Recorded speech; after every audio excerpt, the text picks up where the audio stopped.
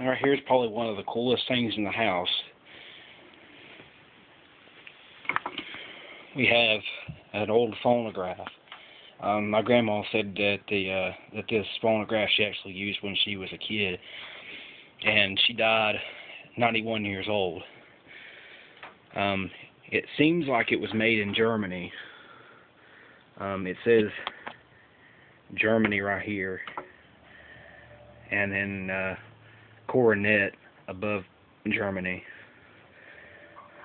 I may have mispronounced that. You're welcome to correct me. It does not work anymore, which I'm not surprised a bit with its age. It says Coronet right here also, with apparently the logo of the company.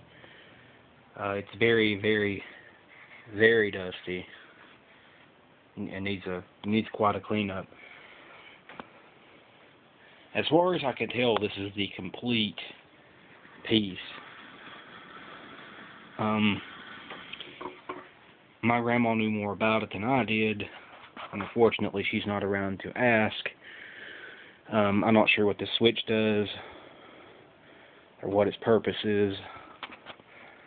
Probably something to do with the speed.